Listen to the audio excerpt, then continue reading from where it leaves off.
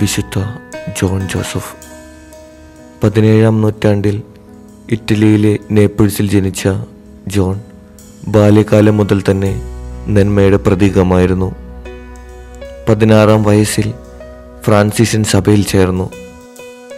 3 വർഷത്തിനകം തന്നെ ജോണിന് കനത്ത ചുമതല ലഭിച്ചു.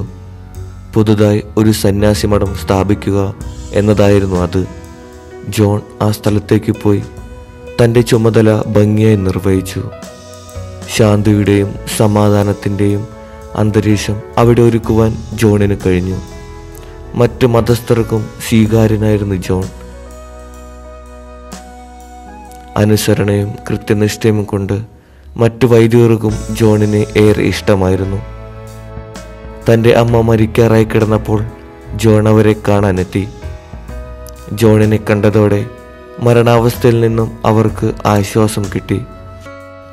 അവർക്ക് വേണ്ടി രോഗിലേപന പ്രാർത്ഥനയും കുർബാനയും ജോൺ നടത്തി. എല്ലാ പ്രാർത്ഥനകളും കഴിഞ്ഞതിനു ശേഷമാണ് അമ്മ മരിച്ചത്. ജീവിച്ചിരിക്കെ തന്നെ ജോൺ വഴി ദൈവം ധാരാളം അത്ഭുതങ്ങൾ പ്രവർത്തിച്ചു. ജോണിൻ്റെ പ്രവചനങ്ങൾ സത്യമായി ഭവിച്ചു. മരണശേഷവും ഒട്ടേറെ അത്ഭുതങ്ങൾ ജോണിൻ്റെ മധ്യസ്ഥ പ്രാർത്ഥന വഴി ലഭിക്കുന്നു. 1839 പോപ്പ് ഗ്രിഗറി 16 മാർപ്പാപ്പ ജോണിനെ വിശുദ്ധനായി പ്രഖ്യാപിച്ചു.